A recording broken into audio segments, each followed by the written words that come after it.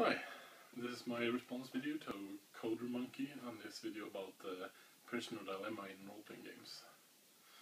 The prisoner dilemma is basically the dilemma that arises when the player characters take prisoners in the game and they have to come to some kind of a decision on what to do with the prisoners, and the dilemma arises when they can't come to a conclusion.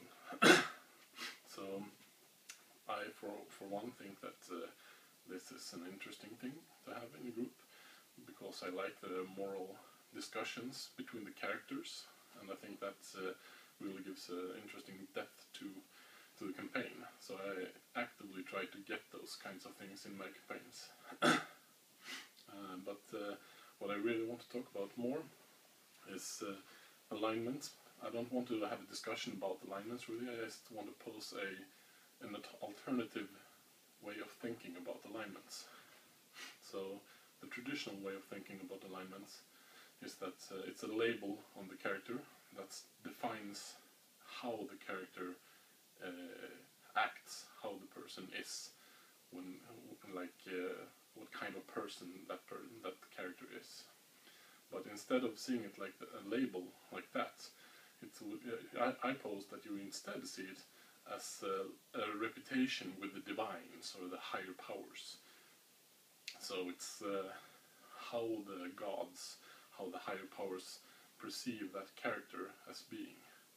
So, for example, a paladin would have to have a lawful good alignment, because the gods would have to perceive the character as being lawful good in order to see that person as being worthy of being given these powers that a paladin gets.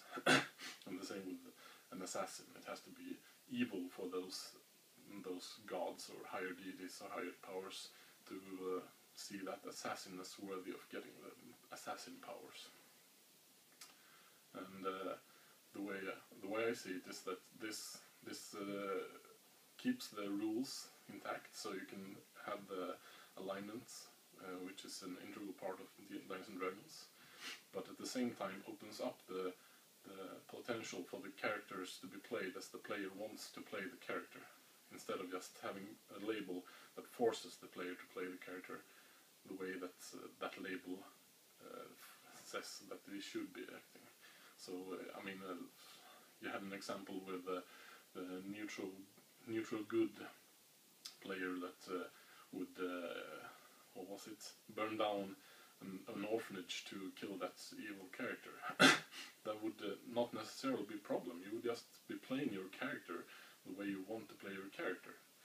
And if that changes the alignment because the gods perceive that character differently, well, that would be up to the GM or DM. Yeah. So I mean, you would still have the same thing where the DM would warn the player, like, okay, this could be perceived as an evil act, just so that you're aware of it, but it's still not something that would be breaking the character. So yeah, I would love to hear what you have to say about this, or anyone else. So yeah, see you around.